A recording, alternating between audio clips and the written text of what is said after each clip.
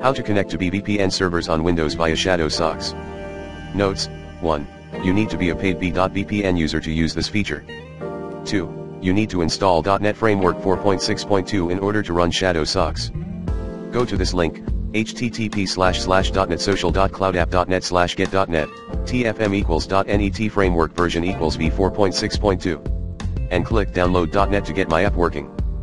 To activate ShadowSocks server, click the link below, https://www.bvpn.com/n/account/profile/shadowsocks_server_list. Hint: to find out the fastest server according to your current location, use bVPN desk and check the server with least ping response time.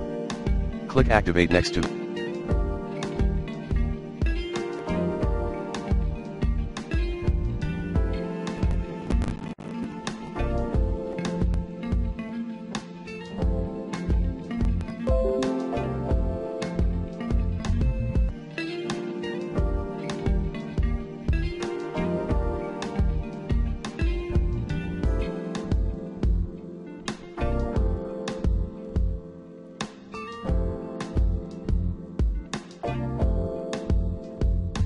the server of your choice. Wait a moment, then refresh the web page you're on. Now you will be able to see the server settings. Click the link below to download ShadowSocks on your desktop at https://github.com/shadowsocks/shadowsocks-windows/releases. Under downloads, click ShadowSocks 4.0.5.zip. Save the file to your desktop. Open the .zip file you've just downloaded, then double-click shadowsocks.exe file to open it. Edit servers window will appear. Click add, then insert the server address, server port, and password. For encryption, select SHA-20. Click OK. In the taskbar, right-click ShadowSocks icon. For POC, check local POC and secure local POC. From servers, click import URL from clipboard. Enable system proxy. Then click mode and set to global. Note: you need to adjust proxy settings in your browser to allow it to connect to the open client.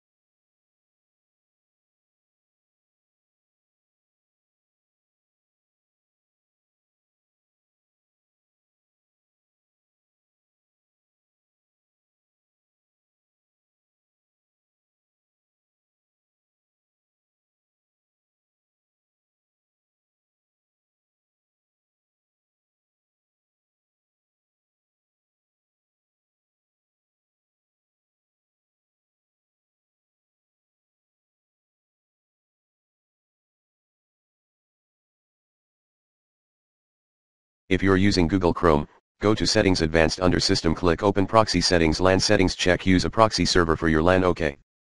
If you're using Mozilla Firefox, Press Alt plus T. Options. Advanced network settings. Check manual proxy configuration, then use this proxy server for all protocols. Note, in case you lose internet connection after ShadowSocks connects, you will need to deactivate/reactivate your session.